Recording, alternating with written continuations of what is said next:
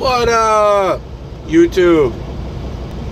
So here in Harrisonville, Missouri, just taking my 30-minute break here, so figured I'd take a video, right?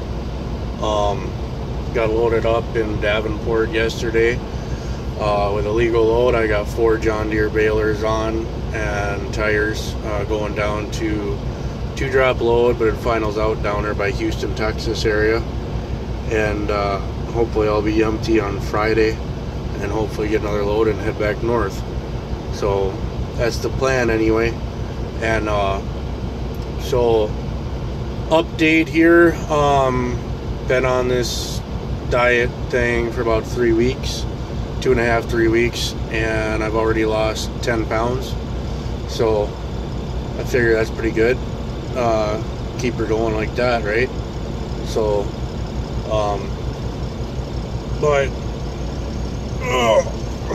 yeah, and with what the doctor's talking about, either probably this summer or fall, I might be looking into either the fact of make this truck into a day cab when I get it paid off, or I'm gonna trade this thing off and get a 660 with a studio. So whichever way the doctors and the medical stuff goes, that if I can keep driving over the road, I'll get the 660.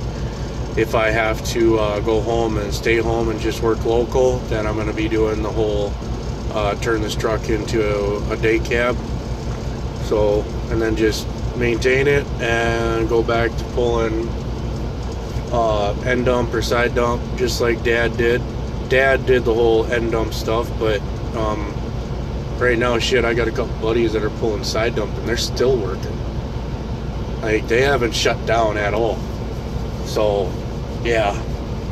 So why don't we get out of here and see what the hell I got.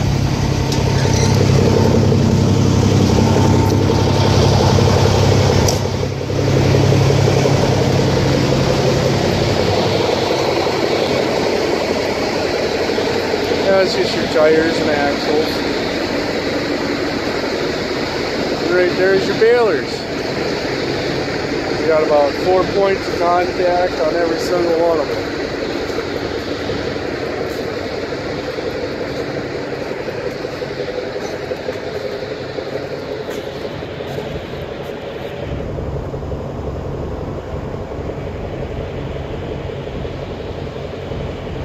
Yee.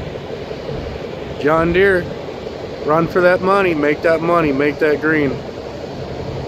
So we're just gonna finish up this safety break, and we're gonna get back on the road to keep heading south, get back down to warm country, right?